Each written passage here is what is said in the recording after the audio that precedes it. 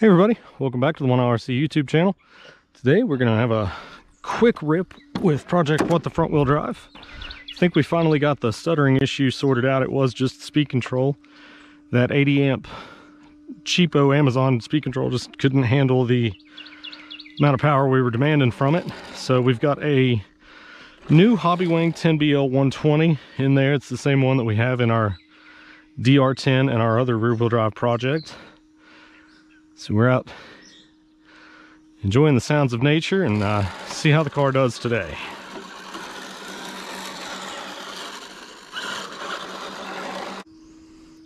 It's a rather warm day today. Our ambient today is about 88 right now. So should have some good sticky asphalt to play with.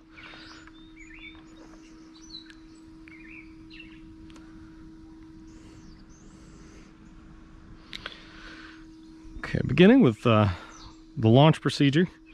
Got the third channel switch here on our Flat Sky FSG, or no, God, this is the RC4G from RadioLink. Wow, it's been a long day. So you got the third channel switch here. You can hear locks in the rear axle.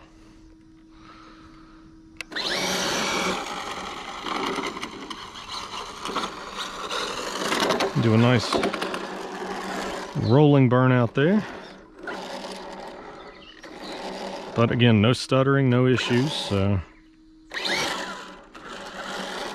All right, let's see how it does on this nice unprepared but warm surface.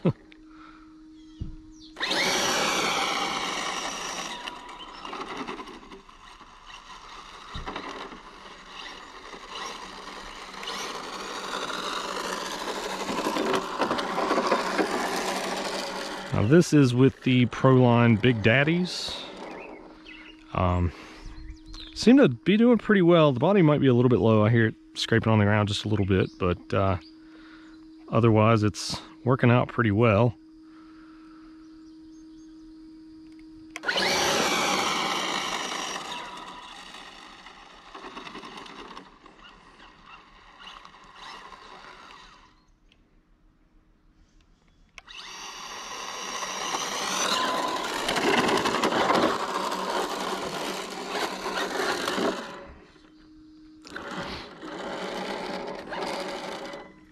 I think we're running around a 1654 pinion spur combo. We may need to go up a little bit. It seems like it's got way too much low end and nowhere near enough top end. We had geared it down due to motor heat issues with the old speed control.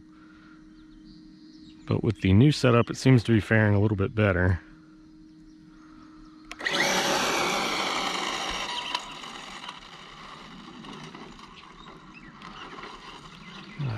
Nice shot of it coming here at us.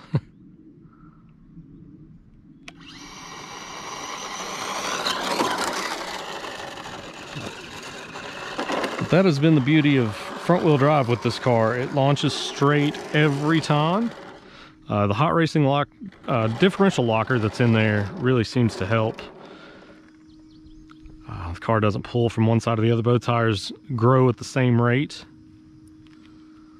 So, again, I keep forgetting to put glasses on. I'm just going by the sound of the car at this point.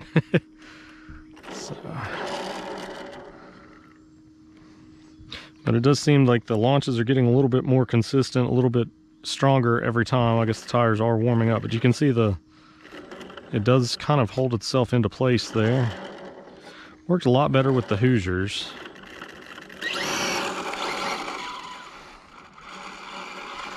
These Big Daddies have a significant increase in traction over the Hoosiers that were on the car.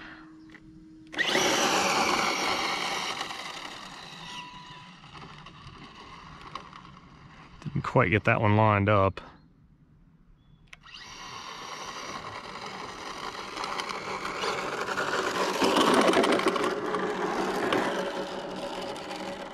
Up next will probably be some radio tuning. I need to turn the steering EPA down, set the travel a little bit shallower. I mean, this thing has way too much steering angle for a drag car.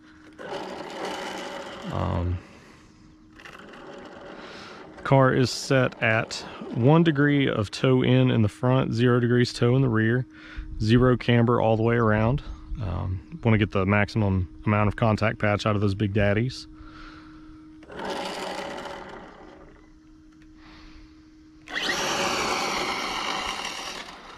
And as soon as I say that, it starts pulling to the left. I wonder if something has gone askew with the wheelie bar.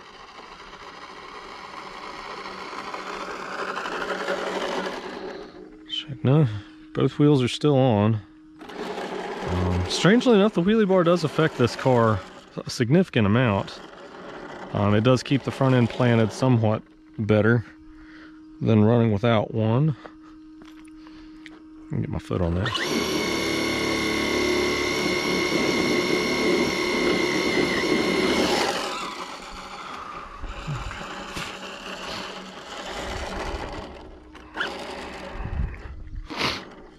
Okay, got a little better burnout, a little more heat in the tires there. See if we can get a little better launch. Dead left.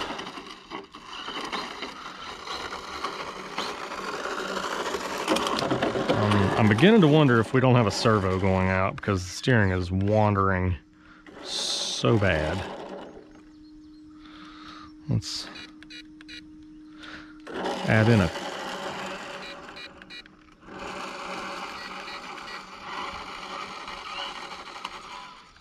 a couple of clicks of trim. I hate to do that, but if the servo isn't able to find center, then that's what we'll have to do. And a couple of more test hits here, and then switch over. We're gonna try and get a couple of runs in with our DR10, kind of see it hiding over there behind the car. It's definitely something going on with the car. That's every stab of the throttle, it's going left.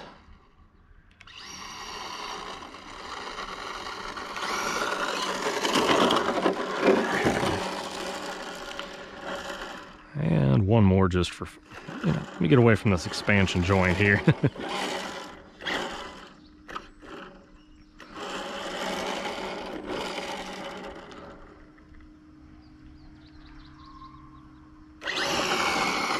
Dead left.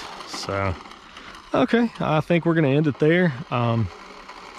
Overall, the 10BL120 from Hobby Wing seems to have solved our cogging issues and it's delivering all the power we need.